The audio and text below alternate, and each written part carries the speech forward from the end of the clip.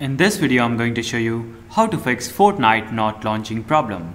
For this, the first way is locate your Fortnite folder, then click on Fortnite game. Under the Fortnite folder where you have installed that game, go to binaries, go to Win64 and scroll down and click on this link icon, that is Fortnite client Win64 shipping EA CEOS. And then what you're going to do is click on it, open it and click on this folder, that is Easy Anti-Cheat Camo, and click on Easy Anti-Cheat Setup. So locate this file, that is Easy Anti-Cheat Setup, under your Fortnite installation folder.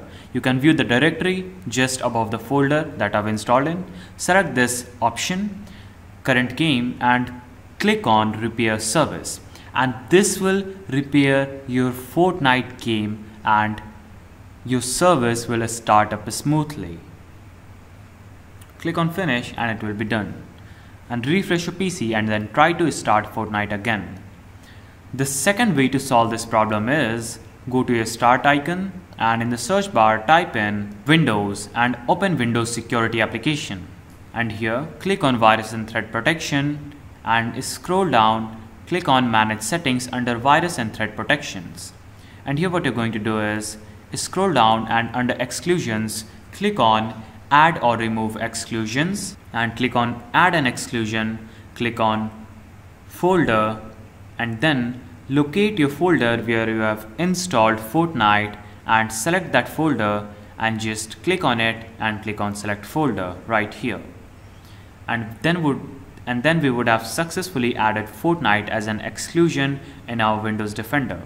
And now the game would work fine and it will launch and run smoothly.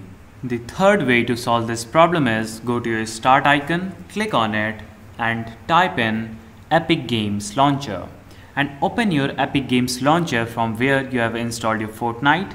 And after Epic Games Launcher gets opened, verify your game's integrity file by following the steps that I'm going to show you. So here in the Store and Library section, you'll have to click on Library.